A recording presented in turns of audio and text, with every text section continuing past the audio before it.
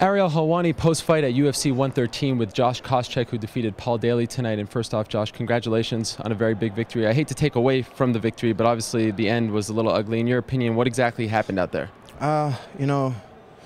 Was talking to him in his ear just a little bit, let him know that, some of the things that he said on the Countdown show weren't very polite. And he didn't take too kindly of it. So, he started eye gouging me. And, first off, the guy's a blatant cheater. He had oil all over him. So, you know what? I just stuck to the game plan. The game plan was to be conservative, get the victory any way I could, take him down, wrestle, go back to the old school a little bit. And, I had a lot riding on this fight, and, I played it conservative and had to get the victory. So you felt as though he was oiled up? Thank you. I think, I could smell it from the beginning. So, no big deal. I knew what I had to do, and that's go out and get the victory. But I was telling the guys earlier, was a big test for me, to get here for this fight. Lots of things went wrong in training. Not making any excuses, but it was the toughest training camp of my life. A lot of personal issues. God, I thank God that, just want to thank God that being on my side, and he got me here and got me through this. Do you want to talk about a little more what went wrong? Nah, just personal issues, and it's that's the extent that I can go with. So, but I made it here, and guess what? This fight's in the past now, and now I'm focused on becoming a better fighter, so I can go out and perform and beat George St. Pierre. Do you think the UFC should cut him for what he did? Well, that's not in my opinion. Paul Daley's a good fighter. He's a tough fighter, one-dimensional, but he's a very tough opponent, and I think he'll be back to fight another day.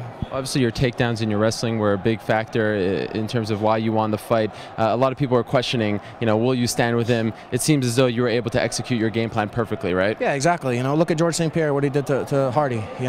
I watched that fight 25, 30 times. George, good wrestler, and I wanted to show my wrestling tonight. And I want to thank Zinc and Entertainment, Bob Cook, all the guys at AKA. I had a Shogun won? Sounds like you just did. Holy shit. Wow, I called that too.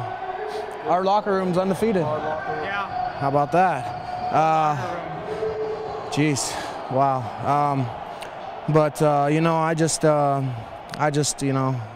Yeah, man, I don't even know. I'm speechless, Okay, I just have to ask about the knee. A lot of people are booing you. They said that, you embellished. Did he, in fact, hit you in the head with his knee? Yeah, absolutely, hit me with something while I was down, so I don't know if it was knee, fist, or what, but I got hit pretty hard, and, I could have quit, and I got up and kept fighting, so. Next up, the Ultimate Fighter and George St. Pierre. You ready for this? Yeah, this is going to be great. This is a dream come true. And, like I said, I was very conservative this fight, and I apologize to my fans. But I had to get the victory. I've had a crazy career, ups and downs, wins and losses, and, just a lot of stuff. And here I am, 13 wins in the UFC. Who would ever figure a guy from the Ultimate Fighter would be in this position? And it's God's blessing that I'm here, and I'm super excited. Well, congratulations on the victory, Josh, and congrats on the Pens winning tonight. Yeah, the Pens. Did they win? They did win, 2-1. Yeah. I don't think you knew that when you were talking to them, right? That. No. So they're up 3-2. They're up 3-2. Game 6 on Monday. Oh, there we go. You got some extra security going around Montreal tonight after that comment? I think I'll be wearing a hoodie and a toboggan tonight, and yeah, I'm gonna have security, or else I'm not going out. All right, thanks, Josh. Thank you.